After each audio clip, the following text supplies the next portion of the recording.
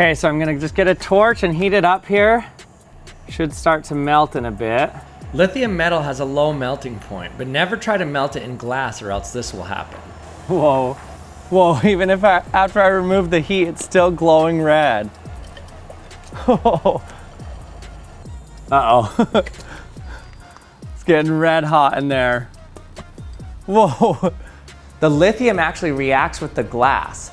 It gives off even more heat, driving the reaction even further. It's melting through the glass. You can actually see the glass breaking. The lithium is actually reacting with the glass, which is usually very inert. That's why we use it to store so many things.